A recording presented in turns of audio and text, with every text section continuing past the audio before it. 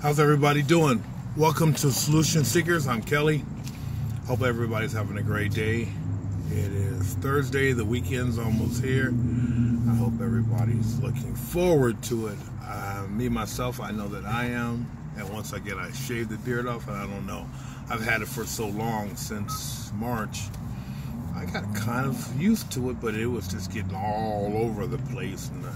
And I was having a problem with it, so I'm just going to start all over again, because you know what? I can. It's 2020. All bets are off. You know, today when I got my second epidural, this has been 1 year, almost, another week will be 1 year to the date where I just been trying to manage all of these health issues, and it's taken me down through the maze of rabbit holes and different levels and different times. But you know, just the other day my roommate had asked me, and I was fucking feeling like complete shit, you know, emotionally depressed because of pain, physical distress because of the pain, but my spirit was still high. You know, and this is what I told him, and he's got some issues. Don't we all have issues? You know, it's one of the luxuries of life when you reach a certain age that you start going through some shit, and you know, and the good thing about it is that you're alive. And my point, what I told him, was this. I said, man, today it's all about a celebration of life, right? And he's like, what the hell you mean? You want to go get some Popeye's chicken or some hot chili cheese? Because usually, typically, when I want to celebrate some shit, life, I always talk about getting some food that I probably shouldn't be eating. And you know, he sat there and he looked at me and he still didn't understand. I don't even think that you actually get it, right?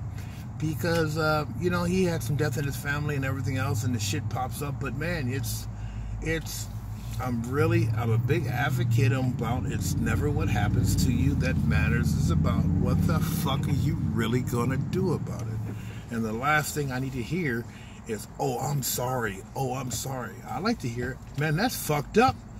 So what you gonna do about it? Can't nobody solve your problems for you. You're gonna have to solve them your damn self.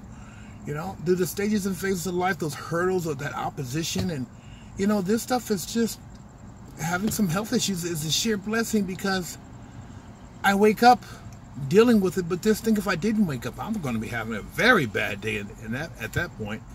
And I can honestly say, in the last year, my physical pain has caused a lot of suicidal ideation, and I really felt like just taking that plunge. But there was a greater part of myself that always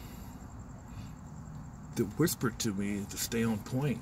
And I mean, it's 2020, so all bets are off about how you want to try to manage it, how you want to just don't try to manage it, just manage it the best way you can. I'm just trying to live 2020. And, you know, as far as I can see, 2020 has been my best year in my last 8 years of recovery, except for my first one. I have nothing to complain about. I honestly don't. Whatever that I have to deal with, or whatever's been afforded to me, I'm just going to deal with it.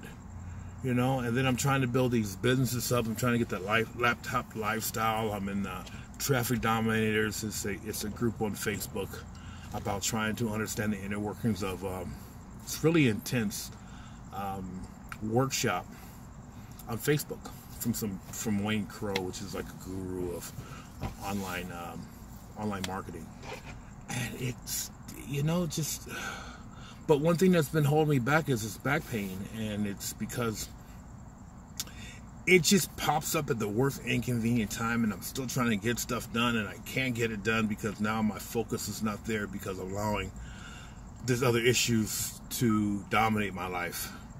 You know, some things you just can't, there's nothing that you can do about it but just tolerate it and deal with it, and you can't just push through it, because fuck, when you try to push through it, it's going to make the situation worse. For me anyway, because I'll always push through, and I've never just given myself the ability to just relax and take care of myself. So I've changed my diet. I've made a lot of changes, and you know what? I feel a lot better, you know. But the best feeling that I can possibly have in the world is when I can talk to somebody and hopefully impact them in the most absolute way, and I usually keep that for the weekends. And then even during the week, I'll always find a way to make it happen. Either somebody will call me, somebody will text me, and I know, say, like, they're going through something, and I was like, man, just life is to be celebrated in 2020. Look at the bait we had the other day. We still haven't got, these businesses are failing. We still haven't got our COVID check. The unemployment still hasn't been continued. Obviously, the job market went up a few ticks, but not even a whole percentage point. So it's really not even that much to make a big deal about. But we're getting better. We're getting better. But it's just not good enough. You know, there's a lot of emotional turmoil going around, and you know, my whole thing with the events of the other night with Trump and that debate was that he could not categorically deny the white supremacists and, you know, the alt-right groups. You know, what does stand back and get ready mean? It could mean a whole lot of things, but you know, that's neither here nor there. We'll just deal with the situation as it's been presented to us. That's the best. That's all we can do. But going back to what I said initially is that if I'm not celebrating life, what the hell am I doing? If I'm over here. I just came out of Ross. I'm doing some shopping. I had the epidural today. They told me I should be at home relaxing, but I had to get out for a minute. I was supposed to go to work tonight, but I decided not to because I'm trying to take care of myself.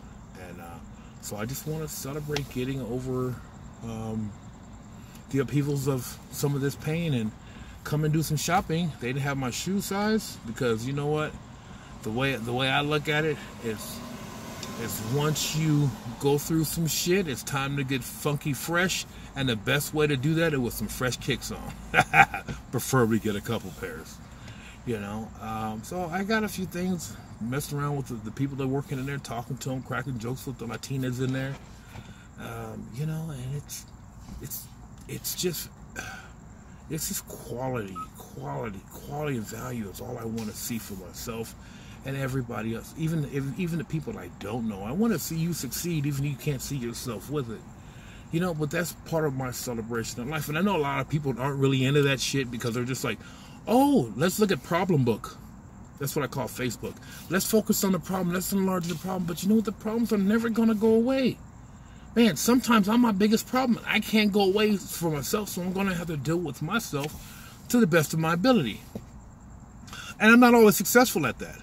But what I am successful at is being able to find something to get out of that emotional turmoil, because that shit will either, two things are going to happen, right? It's either I'm going to deal with it, or it's going to deal with me in some uncertain ways. And I would always prefer to have a choice and whatever happens in my life, as opposed to letting life make some decisions for me. I lived that way completely too wrong. I lost a lot of years out of my life as a result. So today, whatever's on my plate, I just have to deal with it in the best way possible. And sometimes I don't even know how to proceed doing it. And the people, I guess, I look around me, and the people I know that are in recovery probably think, oh, damn, Kelly don't have no problems. He's just like, fuck, everything is just, fuck. I got more problems than the average person, you know, because sometimes my thinking is my biggest fucking problem. So I get out of my thinking by trying to impact somebody else. Or what can I do possibly that doesn't have something to do with myself? I'm not nobody special. You know, by all intents and purposes, I should be dead.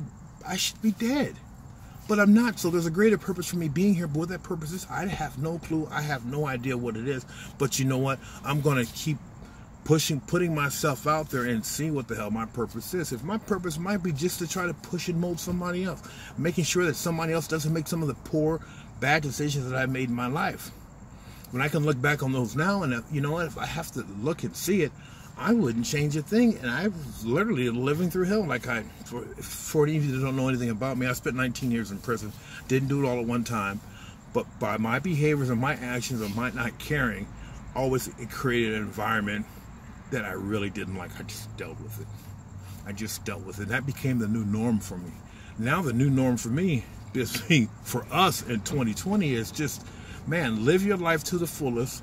Everything that you used to do prior to 2020 is off the table, and you're going to have to find a new way on trying to how to deal with this. I don't know what that is. I don't even know what that looks like for you. But if you have any idea, what does it look like for you? Please put it in the comments, because I would love to be able to share what your thoughts and your process with some other people, or maybe even your perspective, because I don't even think 2020 is about a process anymore. I think that it's more so than not, it's about altering and changing and enlarging one's perspective. Because I like to think that when I go to bed at night, the only thing that I have is my perspective and my God. And I hopefully I'm enlarging both of them. And some days I am, and some days I'm just not. Some days it's just like, whatever, I'm just trying to make it through it. You know, and over the last few months, doing Uber on the weekends, and I do like 50, 75 trips, right? And most of the people that I've been talking to feel the same way. They're just trying to manage it the best. They're trying to. And so when I always try to impose upon them is just remove the trying and just do it and just live it. Because if you try to do something, you're leaving yourself out for possibly a whole lot of bad mistakes. Well, at least that's what I used to do. You know, there was always that but is nothing but an argument. So I just try to live it. No, I don't try to live it. I just live it to the best of my ability. And, you know, I'm not always successful. The people that really know me know I'm a fucking hot mess too. And one thing, I don't even tell them most of my issues because they're not even ready for it, because they can barely handle their own. And mine are completely fucking different. But you know what? At the end of the day, I'm never going to give, nothing more is going to be put on my plate more than I can handle. And I try to live with that. I try to invest in that. And I try to enlarge that. And, you know, I think that makes me a pretty damn special human being. Because I know that you are. You know, in case anybody told you today they loved you, well, I do. And I hope that this week and this weekend, it's the new month, that you're ready to knock it out the ballpark. Because if you're not thriving in 2020, you're doing something wrong. And if you're doing something wrong, let's talk about how do you do it the right way.